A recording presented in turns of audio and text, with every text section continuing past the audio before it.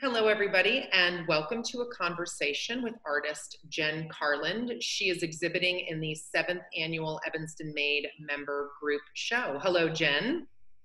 Hi, everybody. Thank you for letting us into your world. We appreciate it so much. Oh, yeah, no problem. Okay, so tell us what it is you're exhibiting in the group show, the pop-up. What do you have in the Evanston Made show? Sure. So I'm doing both the exhibit and the pop-up. So for the exhibit, I have one piece that's a small 8x10 abstracted map of Evanston, which is very exciting. It's done in pink, like a soft orange and cream colors, and it's currently featured at Squarebox Books on Main Street. You've got an exhibit in the Squeezebox Books window. Okay. Yes, Squeezebox Books. I always mess up that name, but yes, that's where it is. Nice. And for the pop-up, I'm doing prints. So I have 3 pieces. That particular piece I mentioned earlier, the pink Evanston, I have an orange Evanston, and I have a piece of Chicago.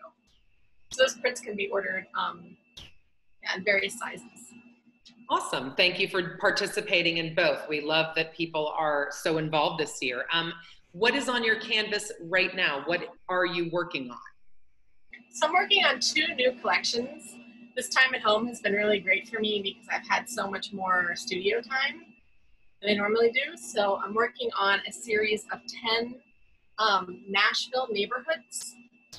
So I kind of pick cities and I focus on a few cities and do neighborhoods of each of the cities. So I've done Boston, I've done Chicago, and now I'm doing Nashville. So I'm working on that. And I'm also doing a new series of larger US cities, such as like Las Vegas and Miami, Manhattan, places that people travel to like on vacation.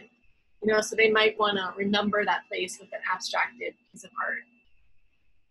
And what is happening different with your practice? You mentioned we're hearing from a lot of artists that they have so much more time.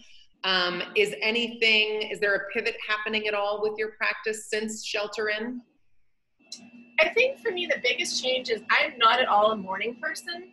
So I much prefer like working at night, but since I've been home, I've actually been waking up early and working in the studio more in the morning because I get a lot of natural light in here in the morning.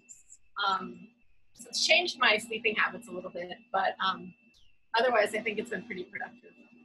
And how are you doing without the people part? Is the shelter in lack of humans a respite, a wonderful break, or is it making you really miss people? I guess a little bit of both. I was missing people a lot at first. It was very weird at first, but then I kind of got used to it. And I've actually found that I'm dealing with it a lot better than my boyfriend, who is a lot more introverted than I am. So it's kind of funny that like I'm more okay with being home and just like chilling out. And it's gotten me like thinking more about like intention, like being really intentional about what I'm doing, and instead of just doing things on autopilot, which a lot of us do for most of our lives. We just kind of zoom through stuff. And it's amazing to have so much time and to just think to yourself, like, what have I done in these last 10 weeks? Like, when was the last time you ever were home for 10 weeks? It's so bizarre. I know, it's crazy. But I think I've gotten a little bit healthier as well, like, cooking everything yourself and being able to exercise a little bit more and just being more like in touch with different things, different aspects of life that when you're working all the time, you don't get a chance to do. Right, and working and commuting and all of that. Okay, so let's go back a little bit and talk about how you became an artist and how you came to map making, the focus that you have. What was the genesis for all of that? Sure, so my background is in the visual arts. I have both a BFA and an MFA. But my MFA, both of my degrees are in metal sculpture. So I was doing something very, very different, in my earlier stages of life. But then I graduated with my MFA right as the recession happened in 2008-ish. And so I ended up working for the Census Bureau for a while and really liked maps. I was looking at maps a lot and was like really fascinated by maps. And so I went back to school for urban planning. And, you know, I got my certificate in urban planning, and I found that a lot of that was dealing with policy and politics, which is not at all where I'm interested.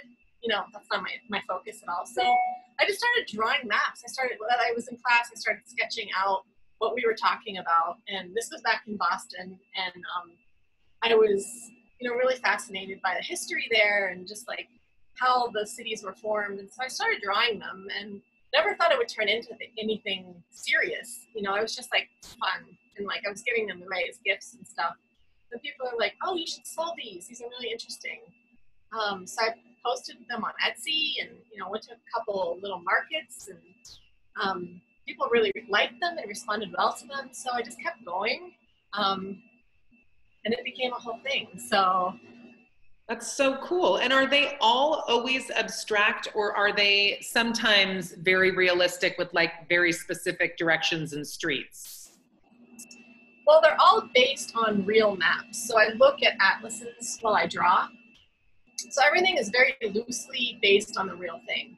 So I wouldn't use them as like, you know, directions or like in order to get to point A to point B or anything, but they are based on the real geography. And some of them are more abstract than others. Just depends on how I'm feeling in that particular moment and what materials I'm using too. Like if I'm using watercolor or a pen and ink or something very detailed, they can get a lot more precise. Whereas if I'm using big brush strokes or bold colors and splatters and stuff, it's a little bit more abstract.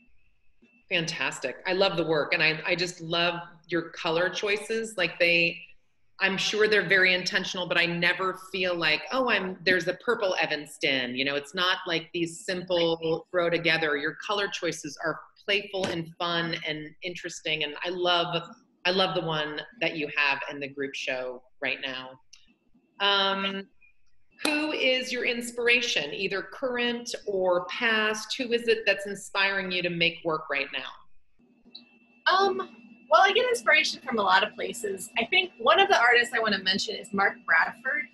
Oh. I don't know if you know his work, but very early on in my career, I remember seeing a show of his at the ICA in Boston and just being like blown away. You know, his stuff is just really amazing. His textures, his colors. I just really, really liked his work. So he's always been a source of inspiration for me, I think, ever since, you know, I got started. And, you know, there's also the other big names, you know, like people like Pablo Picasso and Frida Kahlo are two people I look to for inspiration a lot. And do you never dabble back in large steel sculpture? You don't go back to that ever? You know, I haven't gone back to that since I graduated because you need so much equipment. And space. Yeah. And I've been moving, you know, I've moved several times since, you know, I finished my MFA. So I have never like had the opportunity to have a big studio where I could have like rolling mills and welding machines, things like that. So maybe one day. I do miss it a little bit. Like I miss the act of building things. It's very different when you're just working on a flat surface. So maybe one day I'll get back to it. But for now, I'm just doing drawing and painting on paper and canvas. 2D is working out for you, and maps are definitely working out for you. Yeah, for now, I'm pretty happy with what I'm working on. Awesome. Jen, thank you so much for your time today, and thank you for being part of the show and the pop-up. Yeah, thank you so much for having me.